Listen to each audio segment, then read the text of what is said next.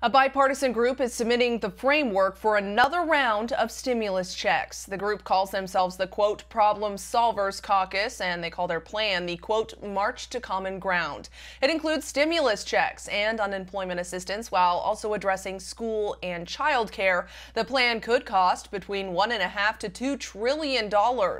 Time is running out before the November 3rd election, and the House is scheduled to go on break October 2nd until after the election, and then the Senate is scheduled to go on break October 9th. Both could stay in session if they are working on something. Katie Johnston for CBS Local News.